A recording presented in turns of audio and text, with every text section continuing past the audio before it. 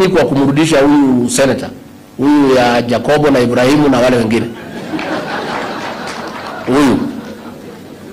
Sasa yule walikuwa na shidana na yeye, ndio wanatumiwa na Raila kuenda kuchoma vitu huko Kitengela. Hiyo vijana walienda kuchoma Kitengela ni wa ile kikundi ya hiyo mtu mlikuwa mnaambiwa mchague hapa senator.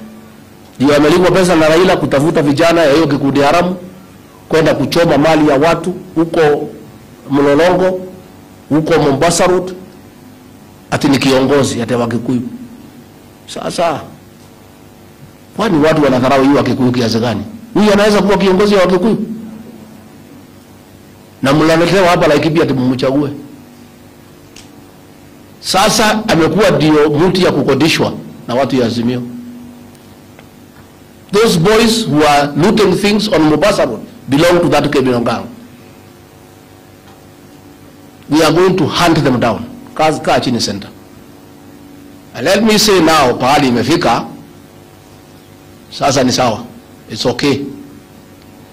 Sasa wacha sasa tuone vile itakuwa.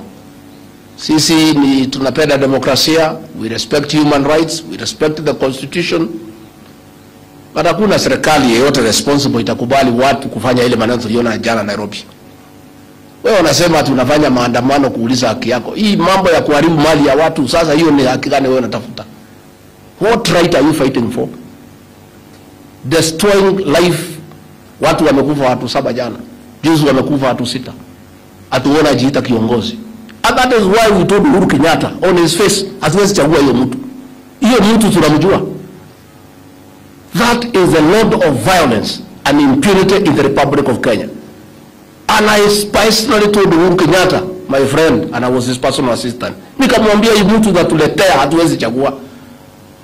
This is a violent man. Hii ni mtu ya kuchafua nchi. Ni mtu ya kufanya mauaji.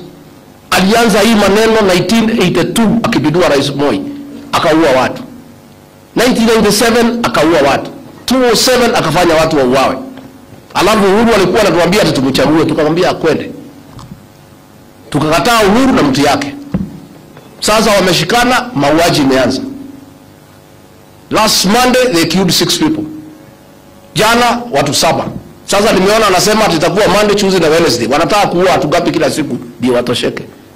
Hii damu ya Wakenya wanataka ni ya nini?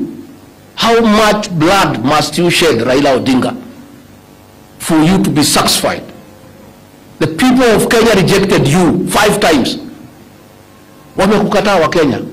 You are now 8 years. What are you fighting for? Ni nini mnafanya? Ati unapanga kila siku watu wanauawa, kila siku watu wanauawa, mali ya watu inaharibiwa, wewe hakuna kazi unafanya, watu yako hakuna kazi wanafanya. Umechukua vijana wetu wa hiyo criminal gang inaongozwa na hiyo mtu hapa Laikipia, unawatumia na walipa pesa kidogo. And we are asking. Mimi nimwambia Uhuru Kenyatta, I told President Uhuru Kenyatta, this man unatuletea huyu is a problem of this country. And this country shida yake itaisha tukimalizana na hiyo mtu. So watu wamekufa watu 7 jana, Monday walikufa. Sasa hao wako na mabibi, wako na watoto. What will their parents? Sasa hao watoto wamewachwa yatima, watasema ni nini? What is it? So mimi nataka kupongeza watu wa Laikipia. Tafadhali muweke amani. Muweke amani. Niliona hiyo vijana hiyo kikundi hapo Nyanyuki wanarukaruka. Pale Nyahururu juzi wamefukuza hiyo Ndrito Mureithi. Wewe ulishindwa kufanya kazi kama gavana, ukafukuzwa na watu wa Laikipia. Sasa unakuja kuwaletea maandamano. You had an opportunity to serve the people of Laikipia for 5 years. You failed, wakakufukuza. Si mlifukuza hii mtu? Si ninyi mlimfukuza? Sasa analetea nyinyi maandamano hapo mfanyie nini? Analetea nyinyi Raila Odinga kuja kuchafua amani Laikipia. How?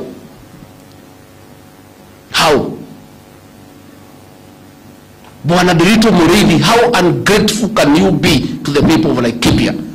They gave you 5 years as governor, you failed to work. Wewe kusema asante ni kuletea hao maandamano na kuchafua amani katika Laikipia. Why can't you tell the people of Laikipia, thank you for giving you 5 years? Walikupatia nafasi ukashindwa na kazi. Sasa umerudi hapa kuja kuleta vijana ya kundi haramu kuchafua amani katika Laikipia. Laikipia already we have a problem of insecurity ya bandits. Wewe unakuja kuongeza maneno mengine hapa ya kukoroga watu ya Laikipia. I'm going to call a meeting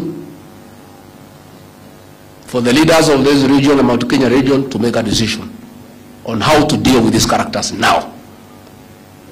This region, hakuna mtu atakubaliwa kuja katika region hii kuchafua amani.